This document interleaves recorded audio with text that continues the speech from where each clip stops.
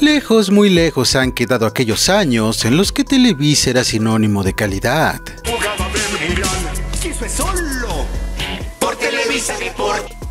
En los últimos años el deterioro en sus contenidos ha sido más que evidente. Porque todos tenemos una franja que nos une. Pues entre sus pésimos analistas, los exjugadores a los que le dieron micrófono... Hay algo en la vida que se llama congruencia. Sí. Cosa que tú, tristemente, nunca has tenido. Y el exceso de publicidad, con el que han atiborrado las hoy transmisiones del fútbol, han provocado un desinterés gradual y preocupante en nuestro balompié. Se pasó Televisa, se comieron 24 minutos de partido en el canal 5, en TUD ni en VX Premium, gol de Cruz Azul incluido, pero no perdieron ninguna pauta de publicidad, incluida la que se despacha en los goles, que narraron como si fuera en vivo la transmisión. Cruz Azul está molesto con Televisa. Tiene una queja. Bienvenidos a la reflexión boseriana, la decadencia de Televisa Deportes. Luces, micrófonos, que comience el salseo.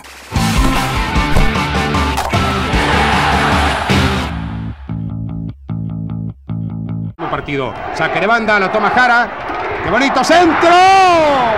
La primera transmisión de fútbol en nuestro país fue en 1956. Telesistema Mexicano se había hecho cargo de mostrar por primera vez al pueblo de México cómo era el fútbol a través de la televisión. Tan seguro estoy que esto es el futuro, que nuestra empresa ha de llamarse Televisa. Televisión vía satélite. ¿Piensa que puede transmitir al mundo entero las Olimpiadas? Por supuesto. Telesistema se transformaría en Televisa y desde ese lejano ya año del 56, los mexicanos dependerían de esa televisora para poder gozar de un partido de fútbol, una idea que de alguna manera se le debe a Guillermo Cañedo. Cañedo fue el que empezó con la idea de querer hacer grandes estadios, de él fue la idea del Estadio Azteca, fue el que le metió la idea a Azcárraga. Él capturó rápidamente lo que iba a significar la televisión para el fútbol. Televisa fue amo y señor. Durante años el país consumió por completo el contenido enterito y los deportes, por supuesto, eran un plato fuerte. ¡Viva las emociones y la pasión del mundial por radio y televisión con Coca-Cola! La llegada de Imevisión y posterior compra de los Salinas para transformarlo en TV Azteca fue un parteaguas en la televisión deportiva. Muchos analistas de gran talla y otros forjados por el joven y luchador José Ramón Fernández dieron un pinchazo fuerte al gran monstruo con contenidos que marcaron historia. ¿Cómo los ven? ¿Qué barbaridad? Profesor, ¿cómo los ve usted a estos jóvenes ahora? Tremendo. Podría haber sido basquetbolista, ¿no? Chicos todavía. ¿A quién llamamos? A un joven, por supuesto. ¿A quién? A un joven. Entonces estás en un proceso. Claro. ¿Y entonces claro. ¿de qué estás hablando? Sí, porque Claudio Suárez, hasta ahí te la dejé. No. Sin embargo, aún con su llegada y golpe duro, Televisa en su área de deportes prácticamente siempre habían ganado en el rating a su competencia directa, con todo y el arsenal de grandes analistas. Y es que previo al arranque del milenio fue cuando más se acrecentó la rivalidad de las televisoras, pues prácticamente el monopolio que tenía Televisa durante los 80s y 90s con los derechos de transmisión del fútbol mexicano y la propia selección se fue abriendo la competencia con la incursión de TV Azteca en 1993.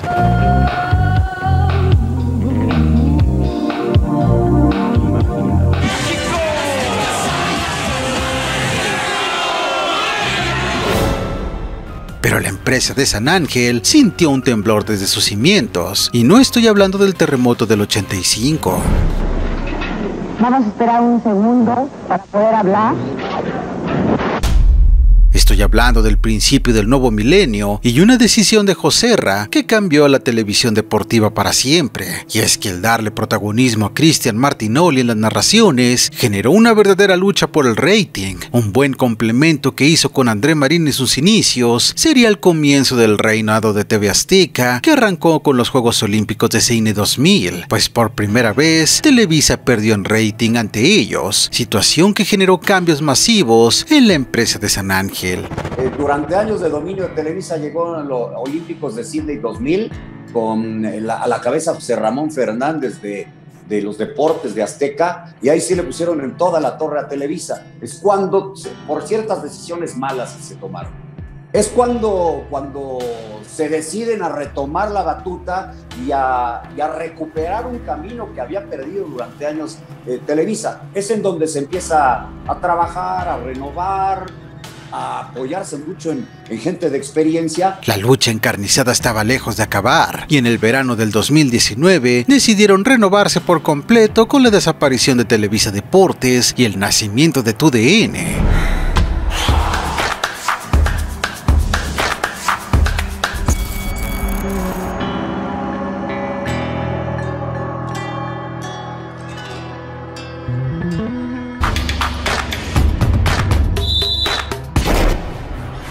TUDN se convirtió en la marca de Televisa, la marca del fútbol mexicano, la marca hasta de la selección. Explotaron las redes sociales al máximo, renovaron su programación, y con esto el proyecto se convirtió binacional. Junto con Estados Unidos, el producto se expandió, y con él se dieron micrófonos a analistas extranjeros, y de un momento a otro, las transmisiones del fútbol mexicano se llenaron de comentaristas con personajes como Tito Villa, Carlos Reynoso, Marc Rosas y el peor de todos, Russo Samoginli, que como buen argentino se llena la boca dando cátedra con comentarios que jamás puso en práctica en su carrera como jugador. ¡Y Memo la pelota!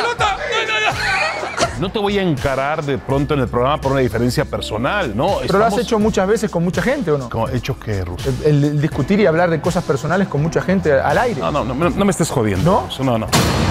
A menos de un año de la creación de TUDN, a principios del 2020, nos llegó la pandemia del COVID-19 y Televisa se vio obligado a malabarear con su personal por la cuestión del confinamiento. Y gracias a ello, durante el resto del 2020 y 2021, pudimos escuchar nuevamente en México las voces de Enrique Bermúdez y Paco Villa, quienes en ese entonces ya trabajaban solo para Estados Unidos. 23 largos años con 5 meses y 23 días han pasado.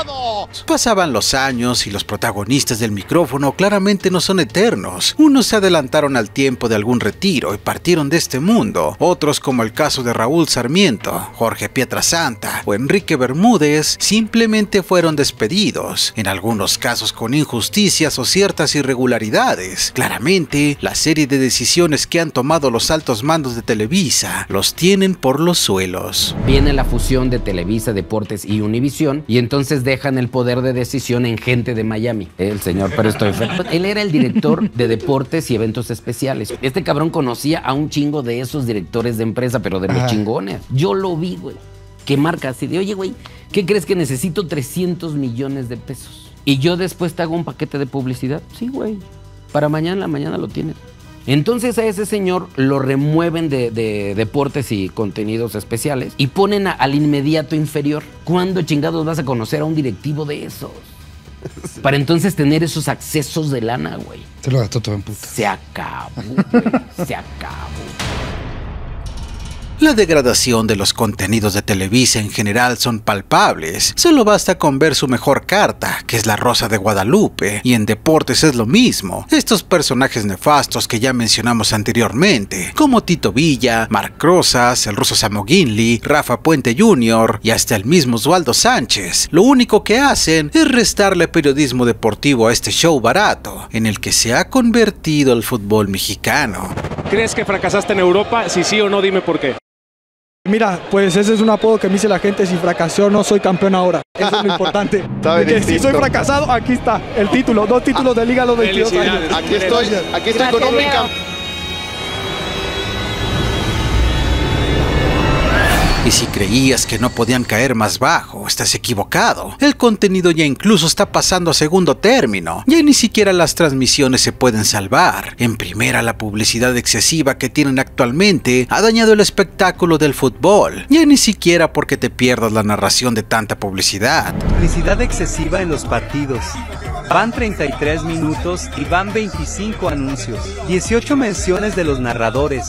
Hay poquito fútbol entre tanta publicidad. Sino de la transmisión en sí. Es tanta la saturación de pautas comerciales que si llega a surgir un inconveniente, Televisa prefiere 1000 veces cubrir todo su atraso publicitario y no transmitir un partido que ya estaba en juego. Bueno que me recordaste de eso porque justamente pasó en el segundo gol del Pachuca.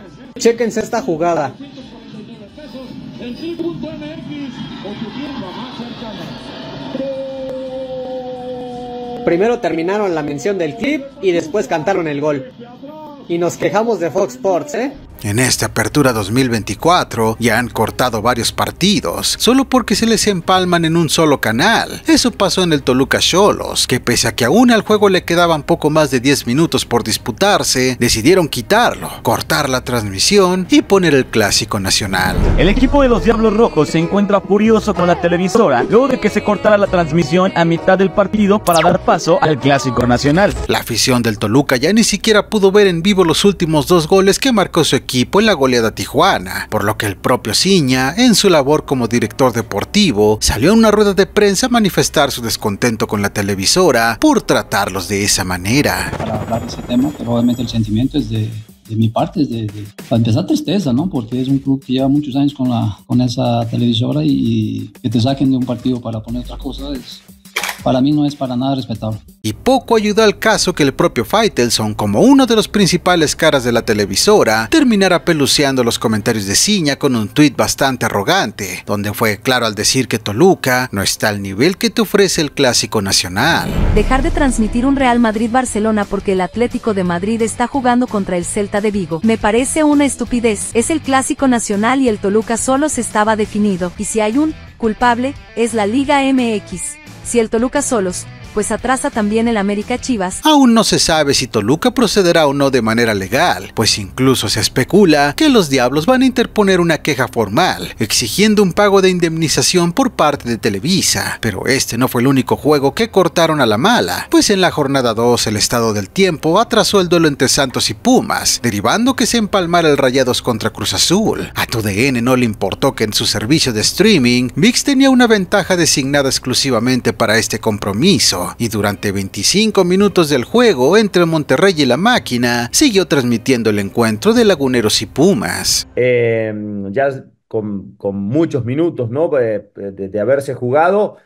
Son temas de producción, uno no tiene nada que ver, uno simplemente hace su trabajo. La afición de Cruz Azul estaba muy molesta por la situación, sobre todo porque gracias a esta decisión se perdieron de ver en vivo el primer gol de su equipo en el partido, y para colmo, cuando enlazaron el juego, Televisa puso cortes comerciales, porque eso sí, la afición podrá perderse el juego, pero lo que no se pueden perder son los patrocinadores. Aunque TUDN nos quitó la mitad del primer tiempo y nos perdimos el primer gol, por aquí les va el resumen del partido entre Cruz Azul y Rayados de Monterrey. En este mismo torneo por segunda vez consecutiva, de nuevo Cruz Azul es afectado, ya que el partido contra Chivas tuvo un corte de 10 minutos, luego de que el juego de América contra Necaxa se retrasara 10 minutos porque el árbitro decidió agregar 9.